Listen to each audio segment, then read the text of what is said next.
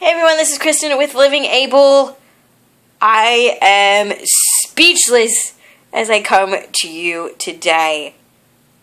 Actually, not really, but what I want to talk to you about is the new sitcom called Speechless that is coming out on September 21st on ABC. It is going to be revolutionary, I believe. It is about a special needs family, and it just seems like a normal sitcom where one of the characters just so happens to have a disability. The actor actually really has the disability, so that's super exciting.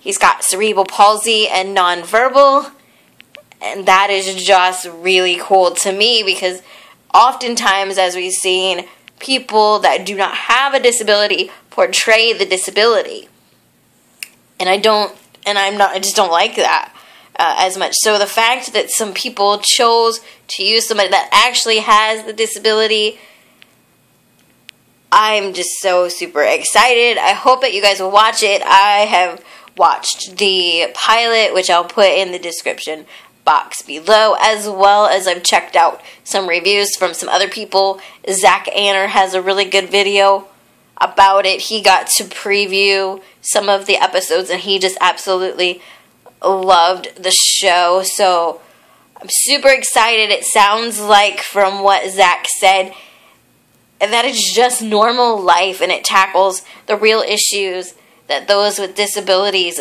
deal with, especially how patronizing people can be.